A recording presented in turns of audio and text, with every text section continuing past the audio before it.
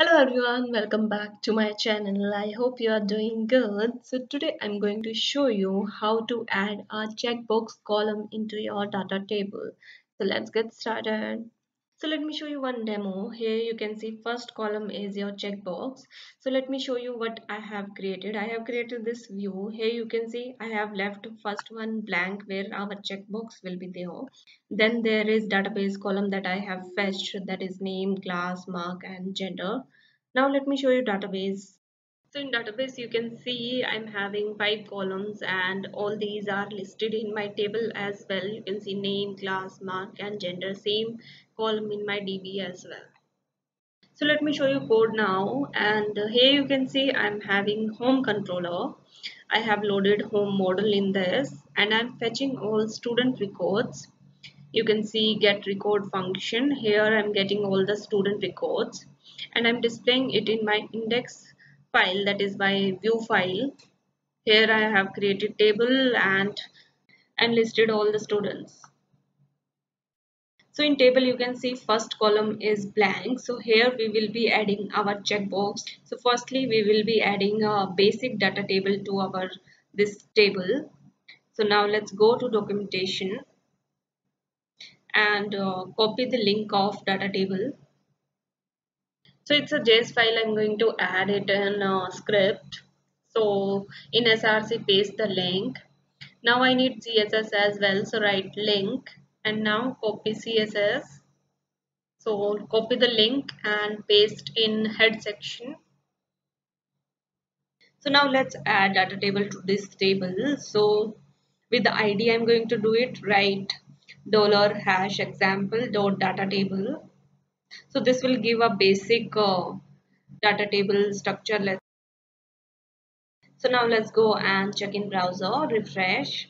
So now you can see pagination is added in this, search is added and sorting is added. So that's what basic data table structure is.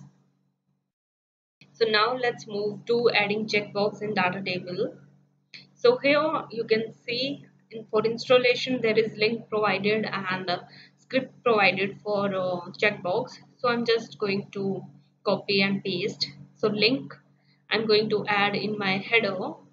So paste in head. So in link HTTPS is missing, so paste it. So now let me just check it once. So everything is working fine. So now after this we need to pass options in our data table, that we need to enable checkbox for our column. So for that we need to pass option, let's say column defs, and inside that write say target. So our first column is our checkbox one, so target is going to be 0, that is column number. Now checkboxes, now inside checkbox write select row to true. So it's like if checkbox is checked then that row will be selected. Now let's go and refresh in browser. Now you can see checkboxes are visible in column 0. So I can select and deselect. I can select all as well. That option is also there. So now I will show you how to get these selected checkboxes. So I'm creating a button. Let's say save. Give class primary. Give ID. Let's say save button. So in script, I'll be handling click event of this button. So write button ID, let's say save button, and write on click. Inside that write function. So now here I'll be getting the checkboxes. So now let's hold data table into a variable. So write var table and table equals to example.data table. Now inside save button write var selected row, and from table we are going to fetch column 0. So write table dot column 0. Now write dot checkboxes and checkboxes that are selected. So in selected row we will be getting an array. So I'm going to fetch each element of it. So write $each inside that pass selected row. Then in function write key and let's say selected let's say student ID. Now write console.log and pass student ID in that. Now let's go and check in browser. So refresh and inspect. Now click on checkboxes and save. Now you can see in console there is one row is there that is blank. We are getting blank checkboxes. So the reason behind is that I have not passed user ID in TD. So write PHP record and pass ID in that. So if now save and refresh, now if I'll select, now let's say click on save. Now you can see we are having different IDs, and you can match this with selected row. Only 1, 2, 4, 8 ID are displaying.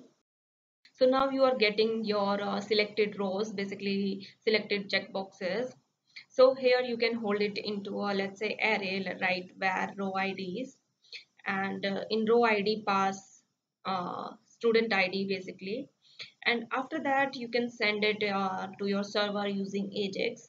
You can also change it into a string, let's say comma separated. Like, it's upon you how to handle your data. So in this video, I have shown you how to enable checkboxes in Datatable and how to fetch data from it, like how to get selected checkboxes, selected row data into JavaScript. After this, you can send your data to your server. So that's all in this video. I hope you like this video. If you have any doubt related to this topic, then you can comment down below. Thank you so much for watching. Please like, share and subscribe to my channel.